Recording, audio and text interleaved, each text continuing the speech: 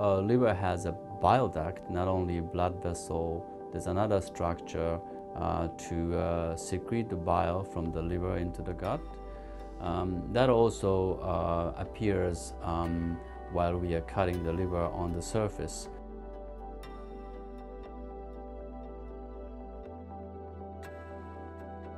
The liver has a lot of blood vessels. The liver is many small blood vessels, so going through cutting the liver, you have to go through many blood vessels.